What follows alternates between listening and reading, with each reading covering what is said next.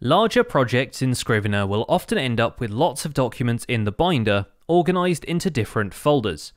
To make these easier to find as you glance through the binder, Scrivener gives you the option of assigning custom icons to your documents and folders.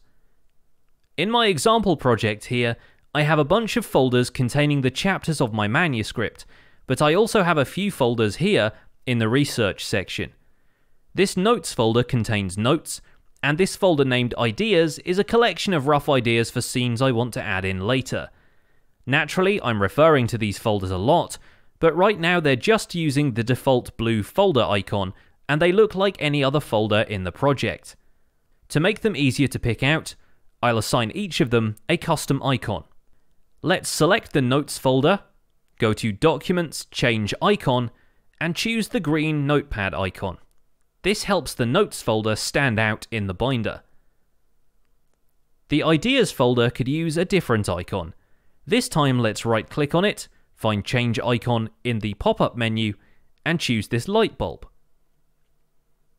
Over in my Draft folder, I have a Problems document which contains notes I've taken about the problems that have arisen in my manuscript. Plot holes, time travel paradoxes, that sort of thing. I really want this to stand out, so we'll give it the warning icon to make sure I pay attention to this. Scrivener has a variety of built-in icons, but your options don't stop there. You can even use emoji.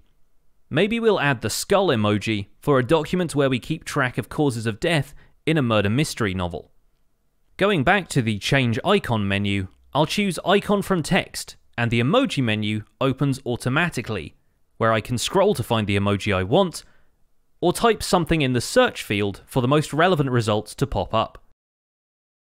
You can even bring in your own images to use as icons via the Manage Icons option in the Change Icon menu. That's all we're going to cover in this video. If you're interested in learning more about Scrivener, our other guides and video tutorials should be linked nearby. Thanks for watching, and happy writing!